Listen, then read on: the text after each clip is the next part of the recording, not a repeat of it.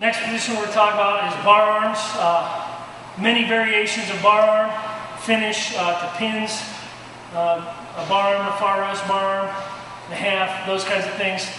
All very good finishes, pin combinations and turns.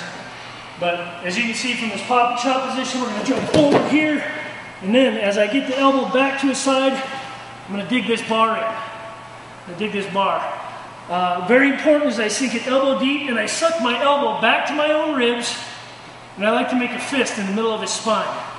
Okay? I'm not being lazy and loose here, where he's going to limp arm out or he's going to turn back into me to clear the arm. I'm keeping him secure here, and then I'm going to start looking for my wrist, far wrist, those kinds of things where I'm driving my bar arm position here.